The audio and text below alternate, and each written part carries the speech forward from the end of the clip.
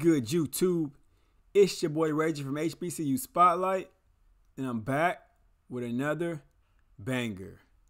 Today we have some breaking news.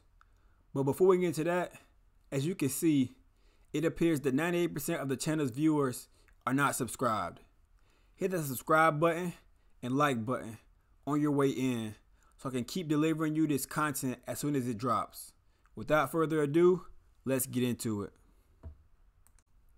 From the title, we all know that HBCU/FCS football is back. Today we have the Tigers of Edward Waters College set to face off against the extremely popular and heavy favorites, Tigers of Jackson State University. On this video, we will take an in-depth look at both teams, what they bring to the table, the players to look out for, and ultimately who I think will win. The game can be seen on ESPN3 at 2 p.m. Eastern Time, 1 p.m. Central. The weather is expected to be 55 degrees and slightly cloudy, so the weather shouldn't be a factor in today's outcome. First up, we have the Tigers of Edward Waters. Edward Waters College is a private institution located in Jacksonville, Florida, that was founded in 1866 by members of the African Methodist Episcopal Church as a school to educate freedmen and their children. Today, they have an enrollment of just under 3,000 students, a tuition price of $14,878, and proudly reps the colors of purple and orange. They have an acceptance rate of 56%.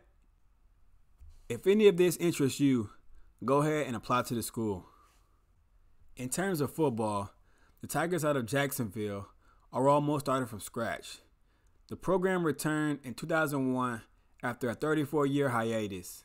Since then, they haven't really been able to get on track. They've had 2 winning seasons since 2001. They had a record of 5-4 in 2003 and an 8-3 record in 2004.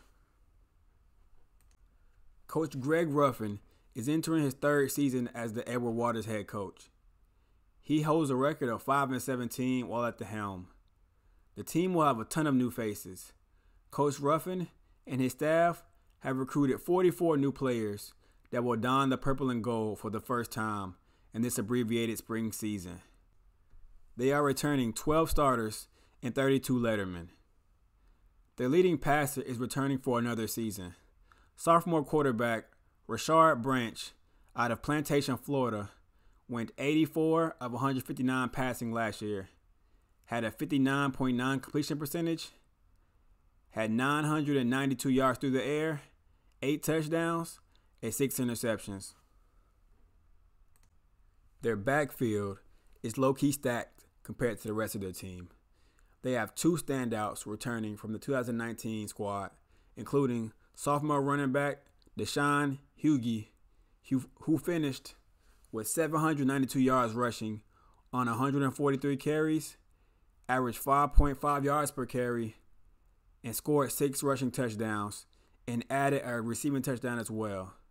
The Palm Coast, Florida native turned in back-to-back 100-plus yards rushing efforts in 2019 against Central State and Allen, including setting a program new single-game modern era freshman record with 183 yards and 2 touchdowns against Central State.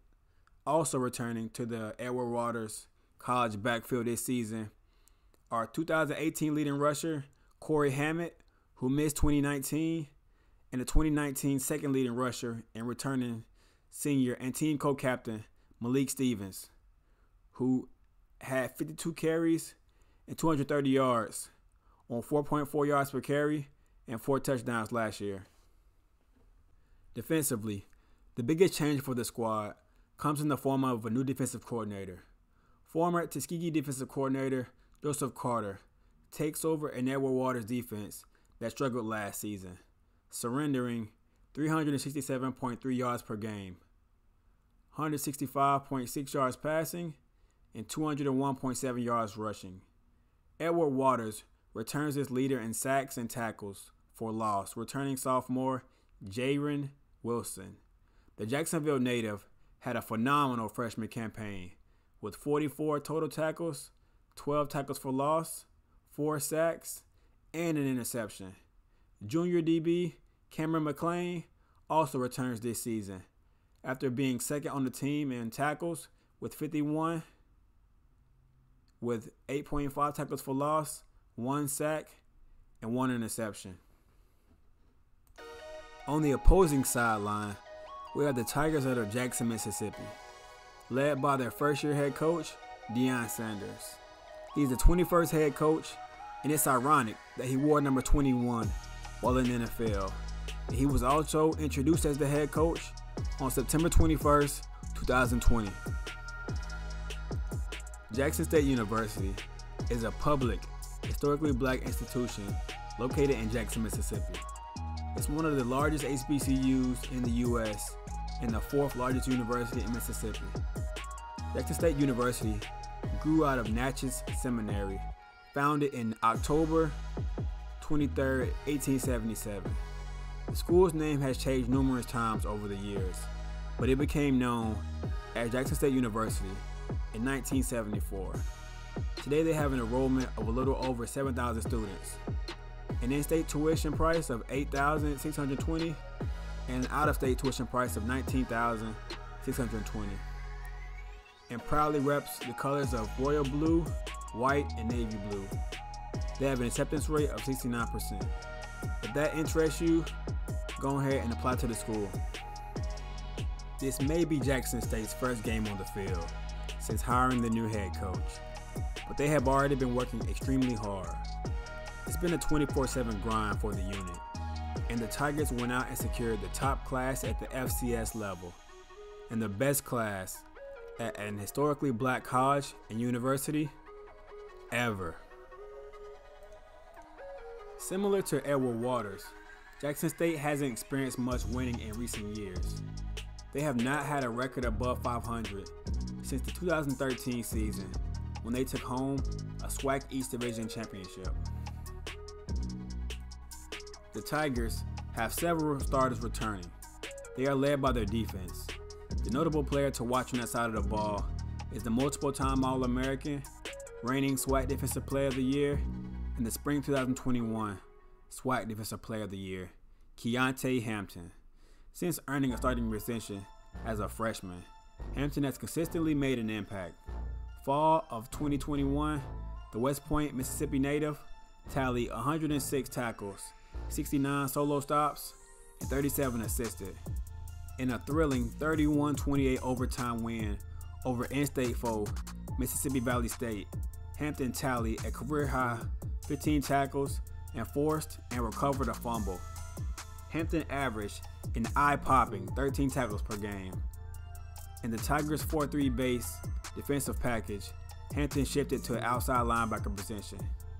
Khalil Arrington, the team's 3rd leading tackle from 2019, will play at middle linebacker.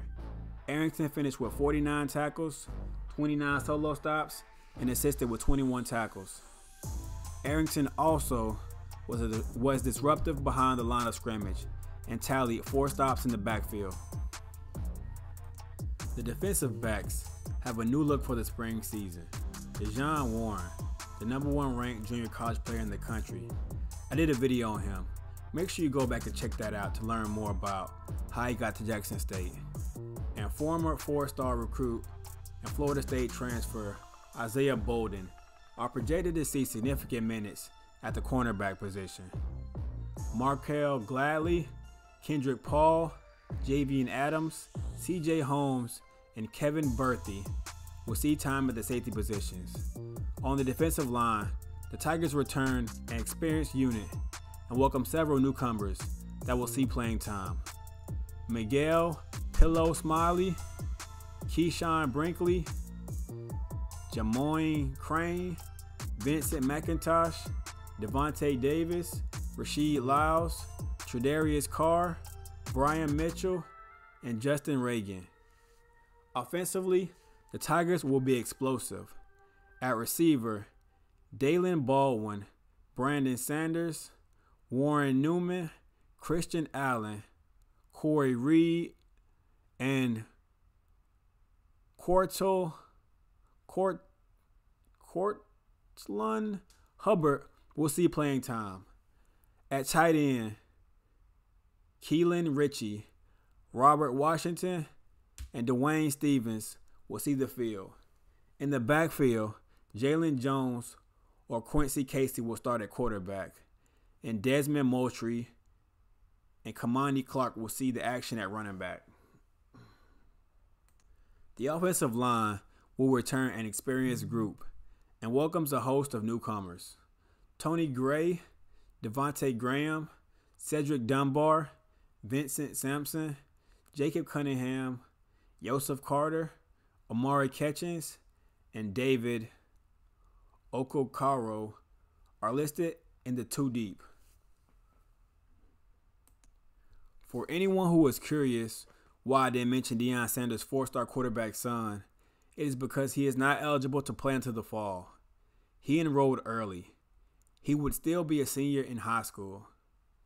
When it comes to my pick of who will win, in my opinion, the talent is a bit lopsided, so I have Jackson State winning by 18 points.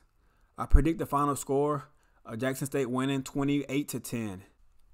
I went a little more in depth on my predictions and used a site called VersusSportsSimulator.com, and it projected that Jackson State would win 45-13. I like this site and will use it from now on when giving predictions. I like how it rates the teams, it gives them a letter grade as well, similar to a video game. Thanks for watching the video. Let me know who y'all think will win and leave the final score for what you think it will be. If you enjoyed this content, please subscribe, like, and leave a comment. From us, over here at HBCU Spotlight, we look forward to bringing you more breaking news first and keeping you up to date. We out of here. Peace.